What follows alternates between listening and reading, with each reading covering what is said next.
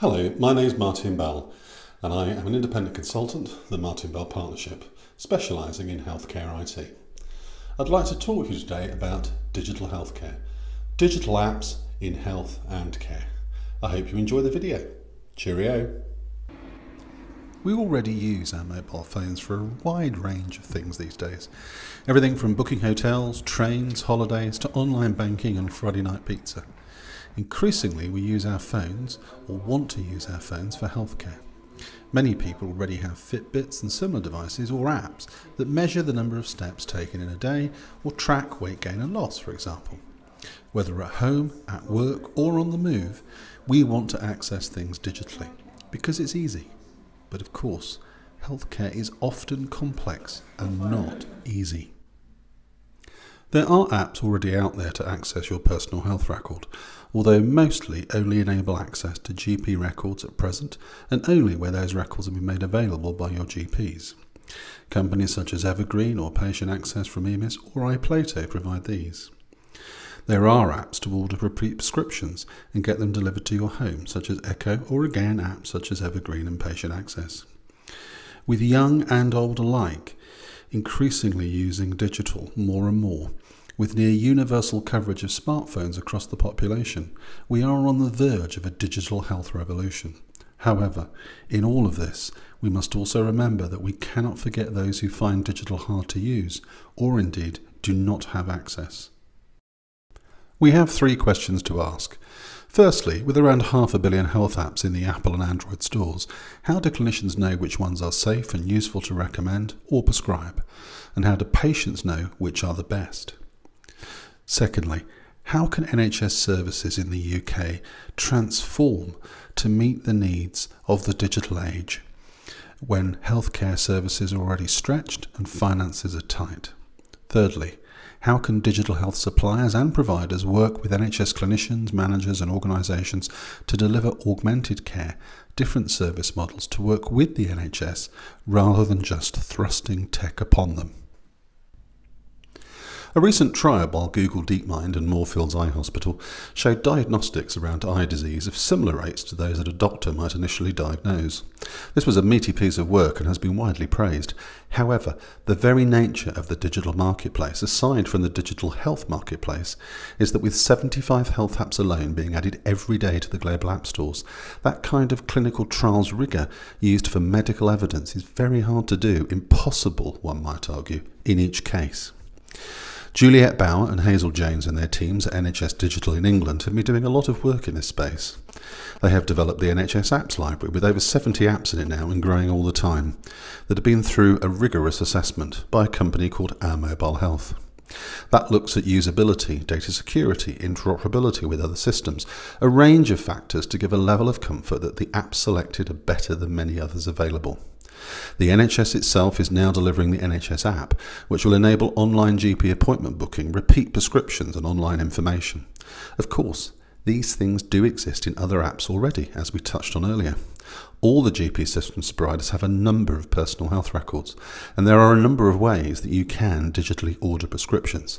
And this leads us nicely to the second question. Perhaps the key challenge, even more than the challenges of the new technology, is adapting existing services to work in a digital age. Why can't you Skype with your GP? Why can't you telephone your consultant? Why can't you chat app WhatsApp style with your district nurse? Well, the answer is you can. You can, technically, of course, as the technology exists. You can in some cases, but there is no scale to these different models of delivery at present. Depends on where you are, and overall they are very limited.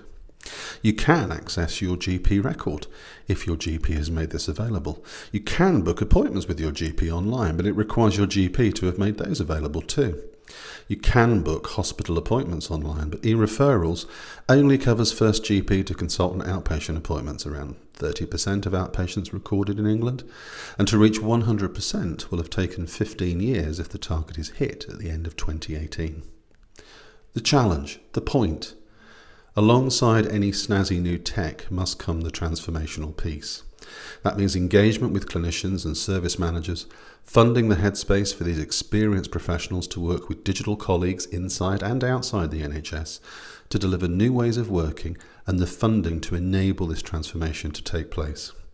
Even with the recently announced 3% or so of additional NHS funding, independent analysts such as the King's Fund, the Nuffield Trust and Health Foundation all feel that 4 to 5% is required to get ahead.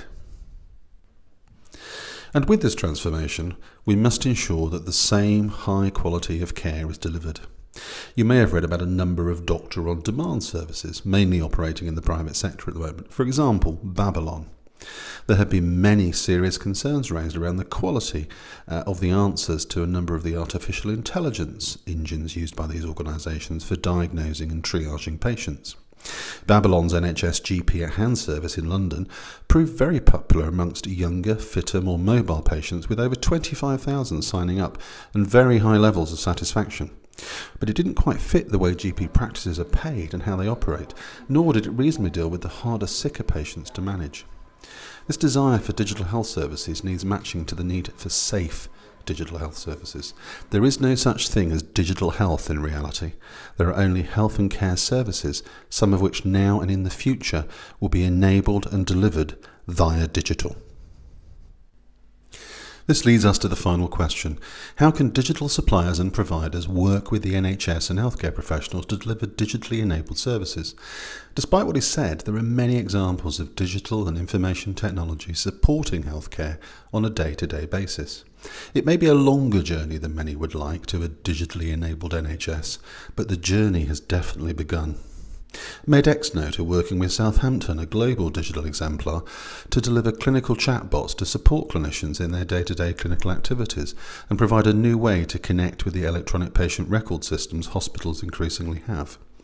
Healthy.io are working with Salford, another global digital exemplar, to deliver their Dip.io solution, which enables home-based urine tests without the need for the patient to travel and the impact on their day, but also the transport and parking issues often faced.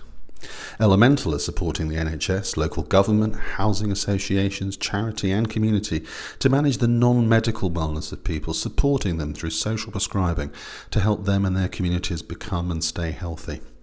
Innova are working to support people in their homes around medication and surveillance to help keep them out of hospital. There are many organisations, large and small, delivering a wide range of patient-facing and clinician-facing digital health and care apps. For certain, more digital-enabled health services are on their way, with technologies such as AI, video and telehealth all being used. Ensuring that there is both the evidence base around especially the more seriously clinical apps and the transformational change support to embed these suitably into healthcare and the NHS, supporting and enhancing clinicians in the care they provide, but not limiting or replacing or even worse, causing any harm to patients, will be the key to the success of digital in health and the speed of its take-up. Thank you very much for watching and listening, and I hope that you've enjoyed this video. Cheerio. Goodbye.